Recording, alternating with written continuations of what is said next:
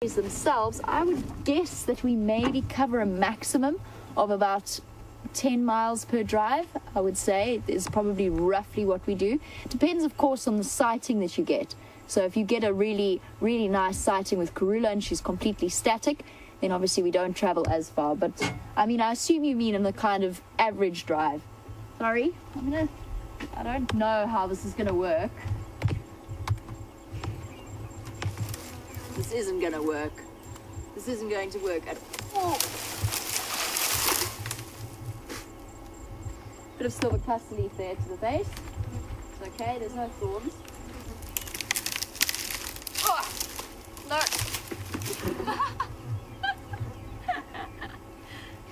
No, this is not going to work. Oh well. I hope you all enjoyed that. I did. Liam enjoyed it. I imagine that the ladies in FC must be absolutely paralytic at this point.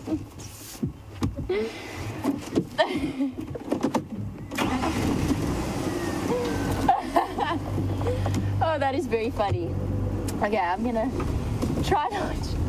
try and contain the giggles. Oh God, that was so funny.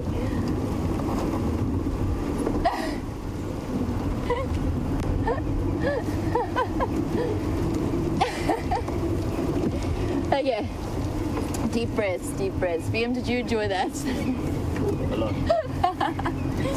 Oh, that was hilarious. Okay. I'm going to try not to giggle anymore.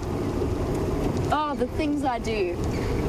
Gracie, in answer to your question after that very, very relevant moment and that spectacular show of dignity and gracefulness, Gracie would like to know if all of the fallen trees can't speak. Okay, Gracie would like to know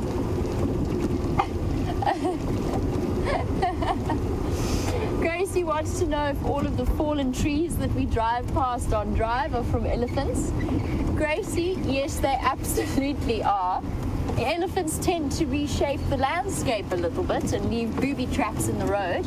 And the reason that I actually got out to move that particular silver cluster leaf tree was the silver cluster, because what happens is people ignore them and they drive around, and eventually they start to form a new road, which is actually not that good for the environment.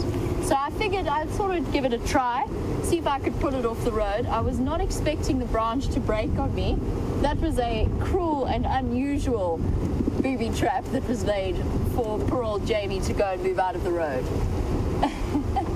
And while I recover myself, oh, hold on, there's Buffalo.